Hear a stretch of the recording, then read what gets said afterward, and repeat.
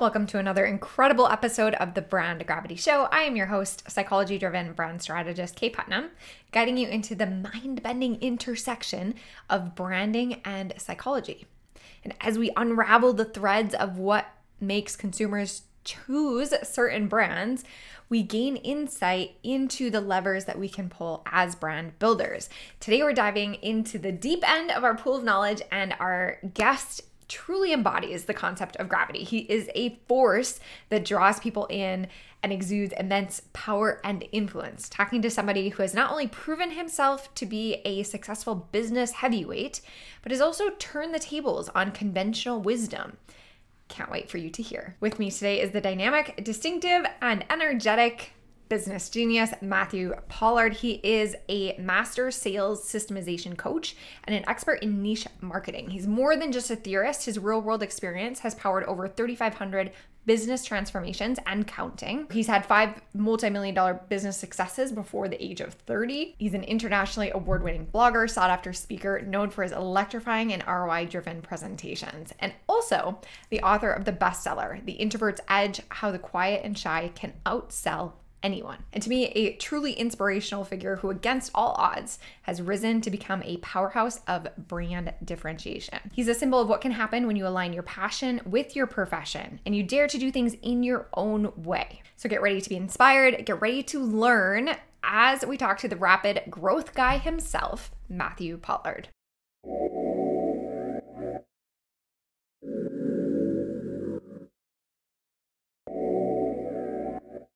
Matthew, thank you so much for being on the show. I'm so excited to chat and to dive into your wisdom and expertise. I would love to start with a story, if you're open to that. Was there a moment where you felt like being an introvert was an advantage instead of something that needed to be overcome or? Yeah, well, that's a really good question. So firstly, I'm ecstatic to be here too. So thank you for having me and letting us kind of talk about this topic, right? That I think is really important to those people that think that introverts are kind of second-class citizens. The truth is we're not, and I say we're not because it's important, I am an introvert. And by the way, it's not something you can change. You hear people say, I was an introvert in the past, but I'm not anymore. We can talk about that, but that's not possible. But for someone like me, I think it's the power of retrospect. And what I mean by that is I learned, and we talk about how I learned, but I learned sales as a system. And if I was to look back on that, it wasn't a natural ability, right? So because it wasn't a natural ability, I had to find another path, but I leaned in. I think a lot of people try to be extroverted. I lean into planning, preparation. I need to feel authentic when I'm selling, marketing myself. I need to feel congruent with all of that. And those bulldog techniques, the hard closes, the going to networking rooms and say, I do this for this group of people, even if I have they have this common problem. So I just couldn't do any of that. So for me, I went, well, how can I do it in a different way? And what I realized is that didn't even work that well for extroverts. Like, it works better than what most introverts are doing, don't get me wrong. But if you can do it in an authentic way, you can plan and prepare it correctly. And yeah, I mean, that's where I look back. And that's where the concept of the introvert's edge came out, because when I learned to sell, I mean, it was 93 doors before my first sale. I shouldn't have been in sales because I lost my job just before Christmas. It was, Christmas and summer coincides in Australia. So everyone's off for a month. And because of that, there was only one job I could get, commission-only sales. So I applied for that. It was terrifying for me, especially one day I'll show you a photo of me with terrible acne and, braces. But, I was uncomfortable around my own friends, let alone anyone else. But what happened after 93 doors before my first sale, because no one taught me how to sell, they just taught me about the product. I had to go and figure it out. And I taught myself watching YouTube videos. And what I realized is that most extroverts they wing it, right? And it works better for them than it does for us introverts. For most introverts, they assume that they can't learn. They either have to have this gift of gab or they don't have it. So they don't put in the effort. What I decided is, well, most people don't put in the effort, because what's the point in running a marathon if you realize you're not even going to get halfway? So no one tries. And I think that's the problem with a lot of small businesses. They do what I call busy procrastination. They hide away from these important topics that allow them to create rapid growth because they don't think they can do them. They know it's not possible for them. They know it. And that's where they're wrong. And so what I've realized, and, I think I knew it back then because I realized through planning and preparation that I was able to succeed. I mean, went from 93 doors for my first sale to every day practicing for 8 hours, out at home watching YouTube videos, then going out and applying what I learned for the next 8 hours. Weekends, I'd spend 16 hours practicing. I get it. It doesn't sound fun. But within 6 weeks, the number of doors it took me to make a sale went from, 93 to 61 to 24 to 18 to 9 down to 3. 6 weeks in, I got taken to an office where I was assuming they were bringing me in to fire me because they all just looked puzzled. And they told me I was the number one salesperson in the company, which just so happened to be the largest sales and marketing company in the Southern Hemisphere. I think at that point, I knew to a science that my introversion gave me a strength, which is that I was willing to do what most people won't. Now, for the small business owners that are listening, I'm not suggesting you do that. The truth is, to be good at sales, especially if you follow a system, which no one told me, you can learn it really quickly. You don't have to be as good as me. I was the number one in the largest sales and marketing company in the Southern Hemisphere. To be good at sales in your own small business, you don't even really need to be that good, but you just need to put some effort into it. And then they promoted me and I was terrible at management. They gave me 20 sales reps. They all quit in 24 hours. But then planning, preparation, learning the strategies, I got good at that. And then fast forward just shy of a decade, I'd been responsible for 5 multimillion-dollar success stories. If I'm to look back through that career, what allowed me to be successful was my willingness to take responsibility. And I think that was a big one, that I can't blame the world for my issues. I have to make it my problem. I mean, my sales manager, the first job I had, told me that he was quitting within the week because commission only is a rubbish place to be, right? If I had blamed him, I had every excuse in the sun to say that this was not going to work. It was Christmas time. I could have blamed the fact that everybody wants to go on holidays. They're about to take a month off. I took responsibility. I then lived in what if thinking and said, what if there was another way? Well, sales would have to be a system. Okay, where would I learn it? Well, I can't read a book. By the way, I had a reading speed of a 6th grader back then. I literally have this pair of funny colored lenses I put on and it helps me read, right? But I had to start the process of learning to read at 16. So I had every reason to not take responsibility, but I'd learned by taking responsibility, by living in what if. That's how we discovered the glasses. My mother went, what if there was a solution? And then a willingness to do the work, I was able to succeed. And I think all introverts, as long as they believe that they can, they're willing to do the work. They're willing to put good effort behind something.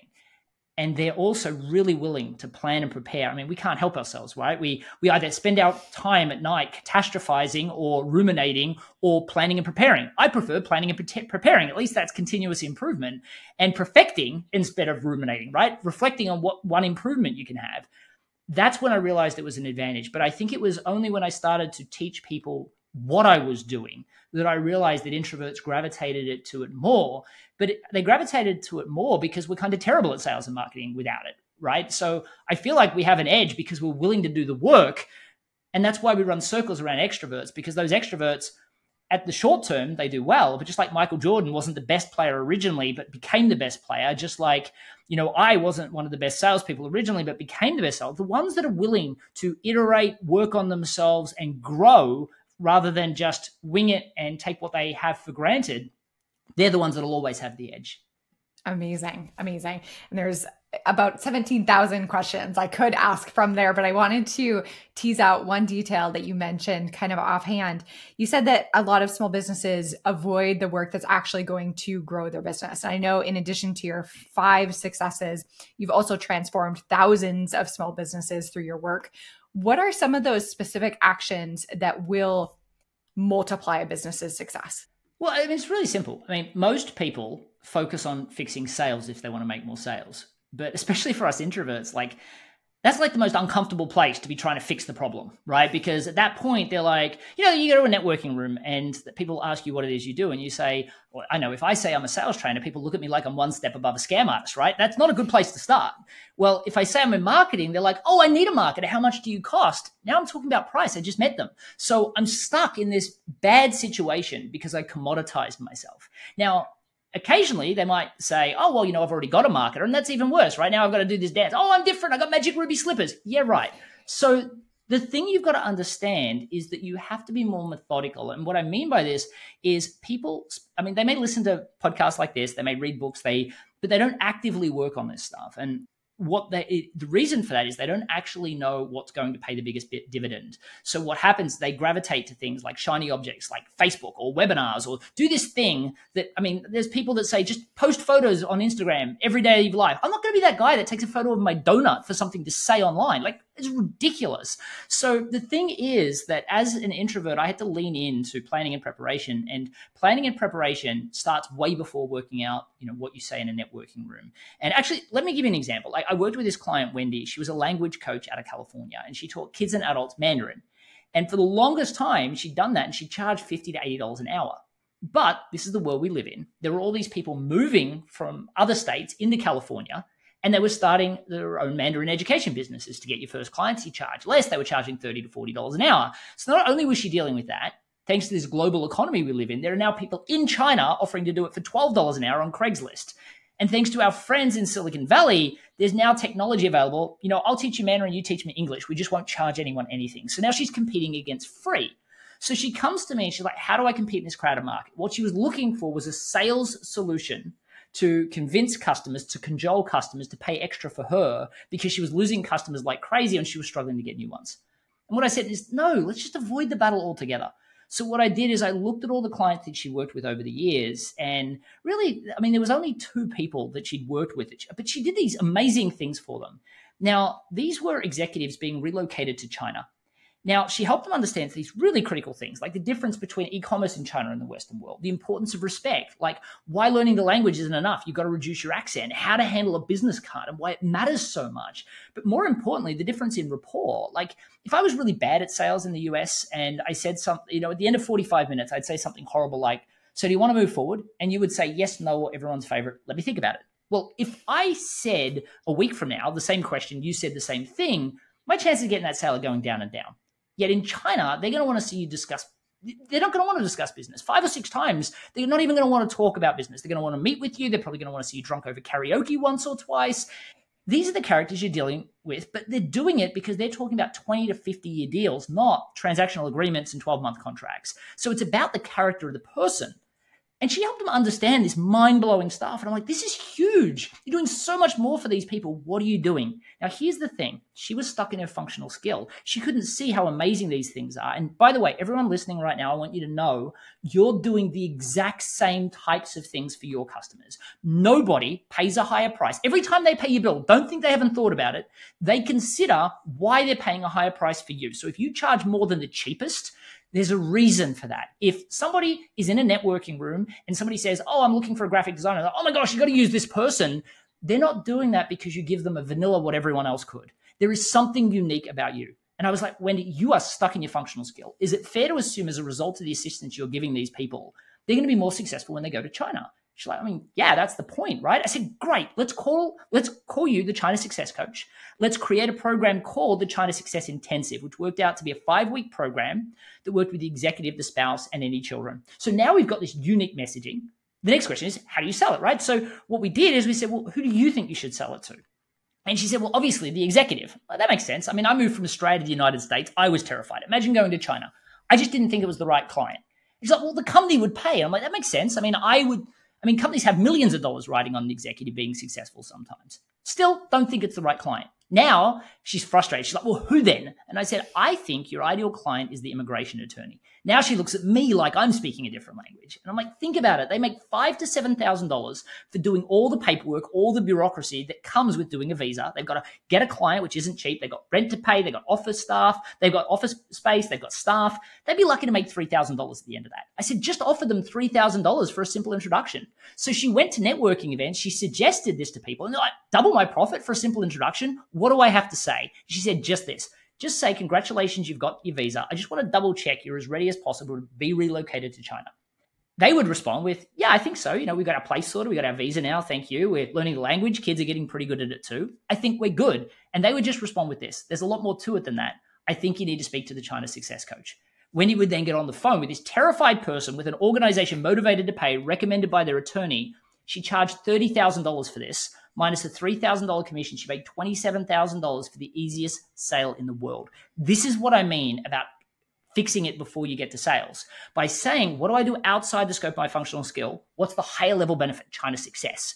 Then what specific niche makes the most sense? Sales becomes a lot easier. For me, for instance, I'm a branding expert. I'm a social media strategist. I'm a sales expert. I'm a master in NLP. Who cares? Nobody does. They don't care how hard it was for me to learn these things, how long I spent learning them. But when I say I'm the rapid growth guy and I work I specialize with helping introverted service providers obtain rapid growth. It's the simplicity of that message that gets me heard in a crowded marketplace, so I don't have to take a photo of my donut. I get heard, but also allows people to see me as the only logical choice, which makes sales. Heck yes. Heck yes.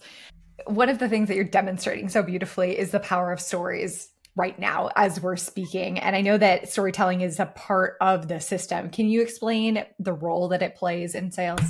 Sure. So firstly, I'm never comfortable when I'm selling, right? And what I mean by that, I'm a lot more comfortable now, but when I first meet someone, it's not comfortable for me.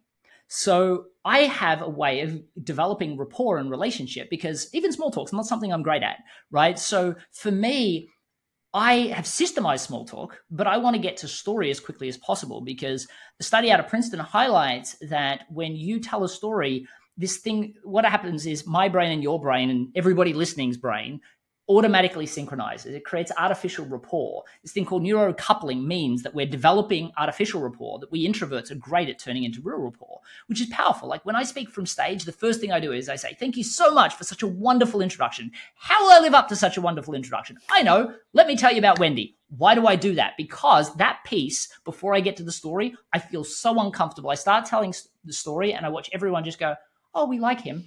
And all of a sudden I feel comfortable. So that's one superpower. The other thing is people remember up to 22 times more information when embedded into a story. And what's hilarious is people always struggle to believe this. And so I will literally say to people, like I'll pick somebody up from stage and I'll say, look, we're gonna run this as a study because it's hard to believe. And I'll just find someone in the audience and I'll say, all right, I want you to remember these 3 items for me. I don't want you to write them down. I just want you to remember them. Are you good with that? And they'll say, yeah, absolutely. I say, great, let's think about it. Chairs, my Australian accent, I have to explain what that is. So I'm like, the thing you sit on. Porridge, the thing you eat for breakfast. And beds, the thing that you're probably looking forward to sleeping in tonight. And I then say those 3 items and I say, okay, you've got them? And they're like, yes, I've got them. I'm like, great. A year from now, I'm going to call you out of the blue. I'm going to ask you what those items are. And their eyes explode like yours just did. And I'm like, what do you think your chances are? And they're like, no, maybe, no. And then I'm like, oh, have a bit more confidence in yourself. What about everyone else? Put your hands up if you think they'll remember it. Nobody puts their hands up. And I'm like, how dare you have such little confidence in your colleague here? What if I was to tell you the story of Goldilocks and the 3 bears? Sat in some chairs, ate some porridge, slept in some beds. And everyone's like, oh, got it. That means that this instant recall happens, just 3 inanimate objects that don't go together in this story everybody remembers. When I used to go and sell things, I knew that people remember more of what I told them than everybody else combined. You could have 10 sales reps there. They'd remember more of what I told them than all of them combined if I just told it into a story. Now, for those introverts here or the functional service providers that are used to spewing factual information at people or coaching people on the fly in networking events, because that's supposed to get clients, it never does. What you do wrong is spew out that information that it doesn't feel tangible. It feels overwhelming. It feels like a fire hose of information or a fire hose of advice, which they didn't ask for. So it's also annoying to them. So when you tell a story, it does a few things. Firstly, it sidesteps any objections or concerns they have because you're telling a story about somebody else's problem. So they're living it in that. They're trying it on. So it's less assertive. But they're also seeing it as tangible, just like Goldilocks and the 3 bears. So they're going to remember all the items in the story. More than that, there's studies to show that when you tell a story, it short circuits the logical brain and you speak directly to the emotional brain. Now, if you're wondering what the difference is, if you're at a networking event and they're telling you all the reasons why that won't work for them or that their situation's different, that's the logical brain, like telling him it won't work. That's also the part of the brain, if you're cold calling, it says, this won't work for me and hanging up. When you tell a story, it literally short circuits that part of the brain. The emotional center of the brain literally goes, story time, and it listens. And it assumes all the detail in the story as factual. And this is key. Take this with a duty of care. If you don't use fake stories. And if you sell a bad product, do not follow my system because I do not want it to work for you. Life is too short. Sell something you truly believe in. But if you believe in it, and I want you to truly hear me with this, if you believe in what you sell, then go to the true definition of sales. The true definition of sales was derived from the Scandinavian term to serve. And the best way to serve your customers is to get them out of their own way. If you sell a bad product, don't do that. If you sell a great product that will make their life better, use story to get them out of their own way, to get them to the outcome. Otherwise, somebody else that sells a bad product will charge them more to rip them off as opposed to what you can do. So story, short-circuiting their logical mind and living in that emotional center means, and we've tried this with cold callers that struggle to get C-level executives to stay on the phone from a cold call for 8 seconds. Telling a story keeps them on the phone for over 2.5 minutes on average. Think about what you can do with that time. Now go into a networking event, for instance. If you can't articulate the value of what you provide when somebody's politely listening for 2.5 minutes, what chance do you have online? So if you don't have your version of the rapid growth guy, the China success coach, you don't know your niche, so people see you as the only logical choice to work with, that they're willing to pay you what you're worth for your uniqueness, and you don't have a story that people can try on that is motivational and inspirational while coming across as educational, then you're always going to struggle. But when you have that stuff, and what's funny, my first book's on sales, my second book's on networking. And the last chapter, I tell you what I've been trying to do, which is I'm showing you how to master the networking room so you never have to go back to one. Because what I learned is if you can make your message so clear, you never have to go back to the networking room, because people will find you and chase you online because they're like, finally, somebody that gets me. And I've had people wait 3 months to get a phone call with me. Think about the world that we live in today and how much disruption. And people will wait 3 months to have a conversation with me because they didn't want to speak to anyone else. They wanted to speak to me. Yet most people can't even get people to show up for a phone call they booked yesterday. Yes. Yes. I would love to dig into the tactics just a little bit here. So clearly, if we want to learn the whole system, we have the book that we can return to, and it's an incredible resource. What is your own process for developing and crafting these stories? What does that look like for you?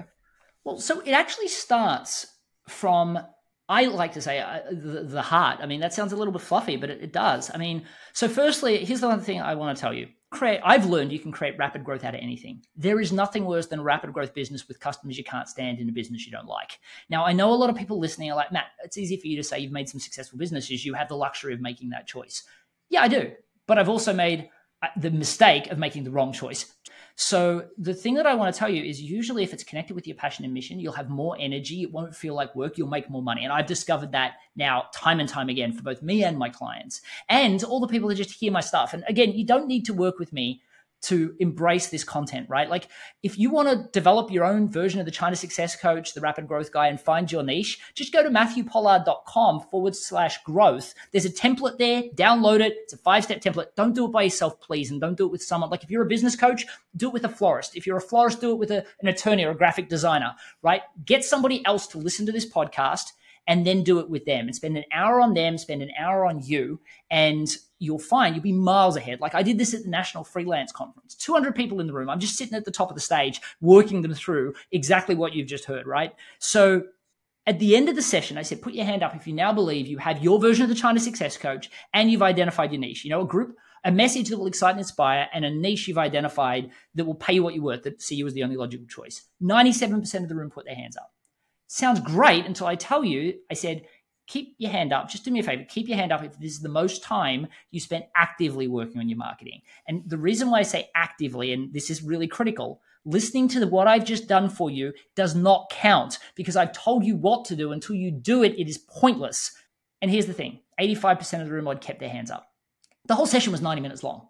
People do the busy work. They listen to stuff that makes them feel like they're moving forward. That's just busy procrastination. If you want to move beyond that, go to matthewpollard.com/growth, download the free template, do it with somebody else. They'll get you out of your functional skill. They just need to not be in the same industry, and you'll be miles further ahead than where you are. But a lot of times people say, well, there's a couple of niches and this one I can make the most money out of, so I should do that. No, do the one you're most passionate about, especially in this global economy. That makes the most sense. So what I've decided that makes the most difference when you're thinking about story, you have to be more strategic and you have to say, okay, what mission am I on? Like, what do I love seeing in the world? What do I hate seeing in the world? And what mission can I have to make what I hate to see, what I love to see? Or what change do I want to see in the world? And how can I make that different? For instance, I love helping underdogs, but the truth is I can't help every underdog. So if I had to choose, it would be small business owners, but I can't help all small business owners. So if I had to choose, it would be service providers because they've got their heart on their sleeve and they have to work with people every day. But if I can't work with all of them, who would I really like to work with? Introverts. Why? Because they have a lot more burdens to bear. But if I can't work with all of them, what group? Well, business coaches, because if I want to help small businesses, then obviously helping business coaches that help small businesses allows me to help more small businesses and I'm making a bigger impact. So I started with just helping. I was the rapid growth guy for introverted business coaches. Then I grew out to all coaches, then all professional service providers, then all service providers. Now I help pretty much every introvert on the planet, but my brand's big enough to support that. But when you think about that, now I know introverted service providers. I then ask myself, what are the 3 major problems that they have? And then I say, well, what are the 3 major outcomes they're looking for? And then I say, what is a story? And I keep it super simple. I say, what is a story that I have of a person that had this problem that I got to an outcome? For instance, my 3 steps, a niche marketing, different. I help Wendy with all that plus much, much more. But if I had have told you about all of that during this story today, it would have overwhelmed you with unnecessary information. The thing that had the biggest impact was that. With another story I tell, the thing that had the biggest impact was sales, systemization, something else, niching. So I keep my stories completely compartmentalized. What happens is when you do that and you write the story, by the way, you think you tell great stories, you're wrong, right? Most people tell stories. Customer wanted this, so we gave it to them. I'm talking about a story that is more like a theatrical masterpiece. The story more like how you met your husband or wife, right? At the start, maybe if it's like mine, at the start it was a little bulky. We took some things out. There were some things people enjoyed. We kind of embellished on that a little bit. I mean, now, I say certain things. My wife says certain things. We hold each other's hands. We look at each other. I mean, it's a performance. It's amazing. Your stories should be the same. Truthful, but engaging. And it's the emotional fabric and the moral of the story that is powerful. But usually people are so vanilla. Oh, we had a customer that wanted that. We got them the result. Nobody cares. That's not a story. That's a CNN. That's a news channel eyewitness account. And nobody tunes in for that stuff. They'll watch 3-hour movies. They get bored with the news in 30 seconds. So you've got to structure your story well. Once you have all of that, then you have the tools to network well and sell well. And I'll give you an example to show you that it's worth the effort. Most people go into networking rooms and they say things like, oh, I'm a marketing specialist and we do things like SEO and pay-per-click advertising and email campaigns. And people are like, when's he going to stop? Oh my gosh. Or they say, oh, we specialize with helping this group of people, small businesses, obtain growth in their business, even if they have this common objection, which could be, even if they think they can't sell. To me, that just feels so yuck. Like it feels scripted and robotic, and you can't really say it passionately because it would sound like an infomercial. I help this group of people with this product. Yuck, like horrible. So, but now you have your passion and mission. If you go into a networking event and you're first interested before you're interesting, right? I.e., ask them what they do to the point where they're like, oh my God, I've been talking about myself for like 15 minutes. I haven't even asked you what it is that you do. And you respond with something as simple as, oh, thanks for asking. I'm the rapid growth guy. Just like they asked you if you're an accountant. And then when they go, sorry, that doesn't fit in one of the boxes I have, right? Like, oh, that's interesting. What exactly is that? Well, then I respond with, well, one of the things I love to see more than anything in the world is an amazing introverted service provider with enough talent, skill, and belief in themselves to go and start a business of their own. But what I find, I just hate seeing this. They get stuck in this endless hamster wheel of struggling to find interested people, trying to set themselves apart, trying to make the sale, really feeling like people only care about one thing, price. Do you know anyone like that? Now, when I ask that, if I've gone to the right networking room, and by the way, if I've planned and prepared, I've even connected with the people I want to speak to in that networking room beforehand so that I don't have to, go in and talk to some rando that I've never met before that probably wants to sell me insurance. So then they're going to respond with, yes, I do know that someone like that, or yes, I'm like that. And I say, great, well, I'm on a mission to help introverts just like you realize that you really can have a rapid growth business doing what you love, but not by getting better at your functional skill. I mean, I'm sure you're amazing at that. Most introverts especially are, because they focus on really crafting their profession really well and getting great at it. But you're not second-class citizen either. Your path to success is just different. You just need to focus on 3 things outside the scope of your functional skill that will really allow you to build a business that revolves around you, your family, and your life, not the other way around. Let me give you an example. Then I might tell the story of Wendy. Now think about how on the hook they are at that point. And notice I still haven't told you what I do. I didn't say sales. I didn't say marketing. I didn't talk about any junk. They don't care. That you could say, you know what? I'm going to give you this pen, put it in the middle of your desk, and your sales will double for the rest of your life. I would never move that pen if it proved to be true, right? They don't care if it's sales advice or marketing advice. All they heard was, I love seeing this. I hate seeing this. And I'm on a mission to do that. All they heard was I was here to serve this group and I'm passionate about it. And when they hear that, it's hard to say, I love to see this, hate to see this, mission to do this without being passionate, right? So you can bring in passion, you can build in authenticity, and you're not bragging about yourself. So we introverts feel authentic because all of a sudden we feel like we're truly being ourselves. And because we planned and prepared, we've practiced making sure that we demonstrate the best version of ourselves. And we've practiced our story for the same reason. Amazing. So we can go to matthewpollard.com/growth and get that exercise that you suggested earlier. I think we're also going to put a link to a free chapter of The Introvert's Edge in the show notes as well. Is there anything else that you want people to know about before I ask the final question? No, absolutely. I think a lot of people overcomplicate it. And what I mean by that is, and just so you know, my book, The Introvert's Edge, has, how to put it, it has the word introvert on the cover. And yes, it is the only one with the word introvert on the cover, but there are lots of other amazing salespeople that are also introverted that could teach you too.